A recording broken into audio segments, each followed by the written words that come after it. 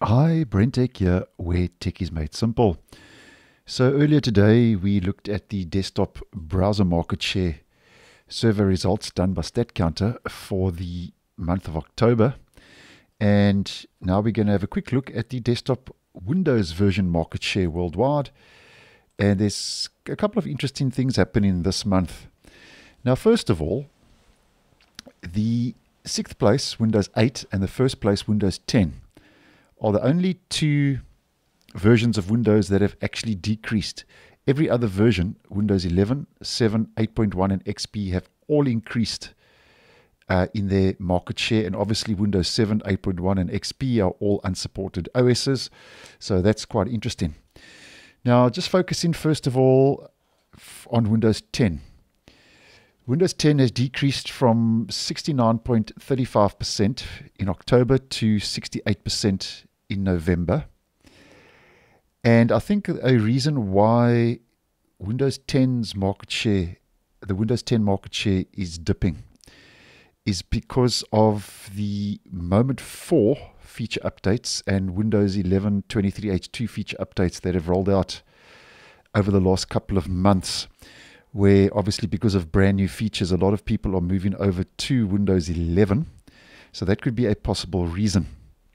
Now, focusing on Windows 11, in October was 26.14%, 26.66%. So almost 27% of desktop users are using Windows 11 as their main OS when it comes to the different Windows versions available.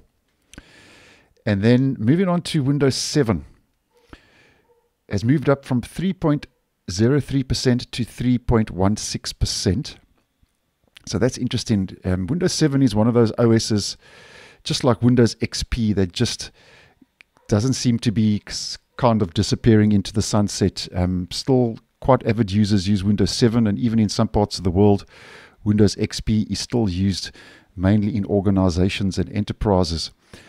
Windows 8.1 has moved up, believe it or not, from 0.7% to 1.34%. So that's a nice increase for Windows 8.1. Windows XP moved up again the second month in a row from 0.33% to 0.45%.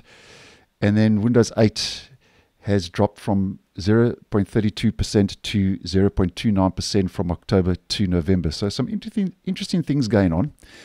Mainly here between Windows 10 and Windows 11, because if we move to the graph and the chart, here you can see over the last 2-3 months, Windows 10 is kind of nosediving down.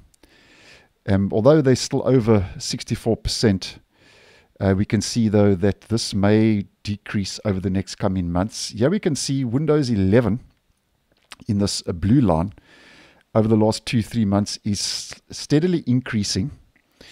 And as I always say with these survey results, it's going to be interesting to see where these actually cross over, the date and time that will actually take place. And then here at the bottom, although we have had a couple of minor improvements and decreases and increases of percentages with the unsupported versions of Windows, here you can see on the chart, over the last better part of the year, nothing really major when it comes to major ups and downs.